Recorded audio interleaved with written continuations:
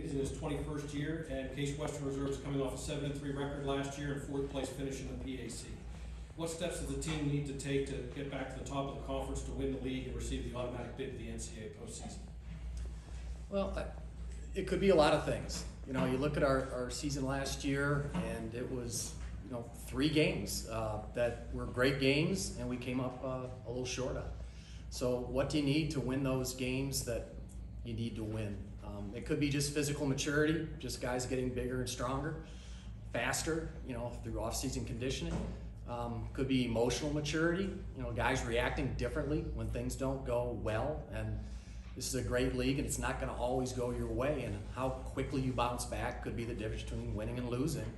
Or just the mental part of the game, knowing what to do in each situation. We have a lot of guys coming back, but we have to get better in all 3 of those areas. If we stay the same, I think the results will be the same. This league is not going to come back to us. We have to step up our game, and we aspire to win championships. So it'll be interesting to see what a veteran group was willing to do in the off season to prepare for many of them their final year playing football. After experiencing the new PAC schedule format for the first time last year, what have you learned to help keep the team focused week in and week out throughout the year in a situation where one loss can cost you a chance at the PAC championship?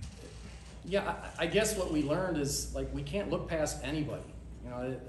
I was really, the biggest worry for me was going against Teal, opening game, because I didn't feel my guys thought that Teal was going to be a challenge. And everybody was looking past and looking to Grove City. And Teal gave us everything we could handle. So you got to be ready to play every single game. And I think we did learn from that experience. And again, I think our team and our coaching staff has great respect for everybody in this league. Again, it is an upward trajectory, and just not at the top. People from all over they're working their programs, and the PAC is rising, and from the bottom to the top. You're slated to return most of the starters from a defense that was among the best in Division III in points and yards allowed last season. How do you plan on maintaining that form for the upcoming season? Well, if we maintain, we're not going to move forward, so we got to get better. And how do we do that? Hats off to our players and coaches. Last year against Teal, we lost 2 of our top 3 defenders in the Teal game, both our starting outside backers.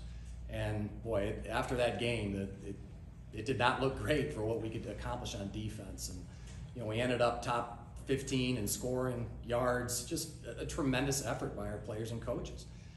One thing that stands out when I compare our defense from last year and the other top defenses in the conference is forcing turnovers.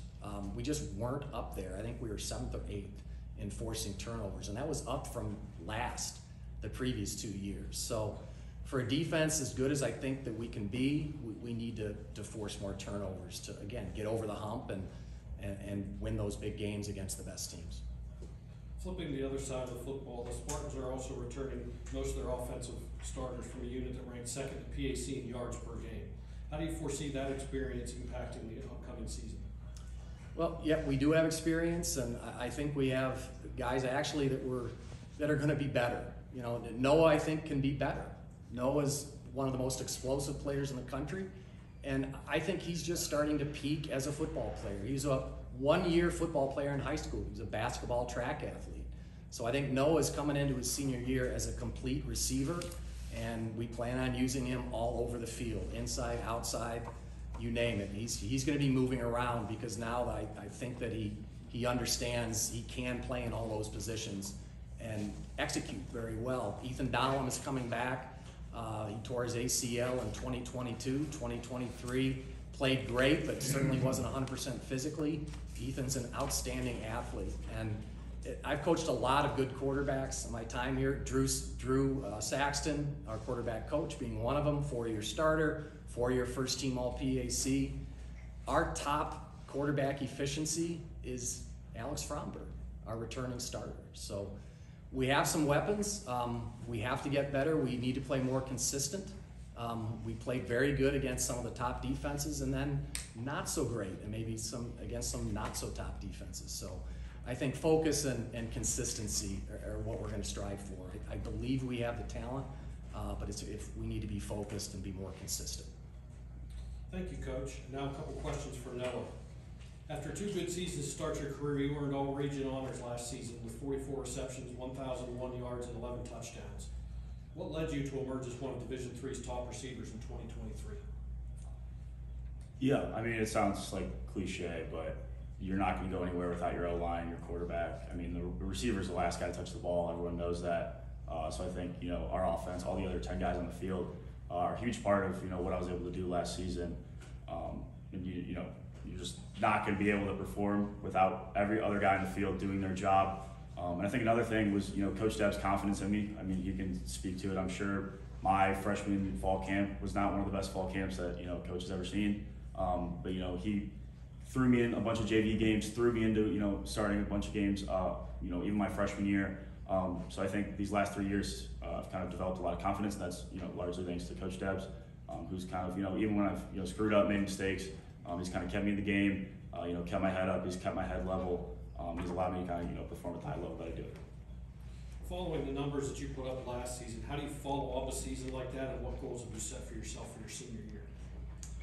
Yeah, I think personal goals are tough, just because everything kind of, banks off of going 1-0 every week. If I'm sitting on the sideline and we're 32 personnel and we're running down the field and we go 1-0 every week, you will hear no complaints from me. I'll be, happy to sit on the sideline. But, I think personally, I'm just trying to get better every single week. If I'm going 1% every day, like everyone says, I'm totally okay with that. And, at the end of the day, it's just getting that win. You're in on 32 personnel this year. I can do that. You're 220 pounds. No, you've emerged as a potential prospect for the 2025 NFL Draft. How does that make you feel, and does it change your preparation for the upcoming college season at all? Yeah, I mean, it's super exciting. I think, getting invited to a, rising senior, kind of combine, being able to, run a 40, get measurements in front of several NFL scouts is a surreal experience. I mean, getting reached out to by agents is something that, obviously Coach Deb said earlier, I played 1 year of full high school football, and I was pretty set on not playing college football at all until late February. So kind of being in this position is a blessing. I was blessed with, the intangibles, and God blessed me with, the body that I'm able to use, and it's my duty to kind of, use that and, perform at the highest capability I can. Thank you, Noah, and thank you again, Coach Debeljak. The new season kicks off for the Spartans on September 7th with a road game at Waynesburg University. Case Western Reserve University head coach Greg Debeljak and senior wide receiver Noah Coyne.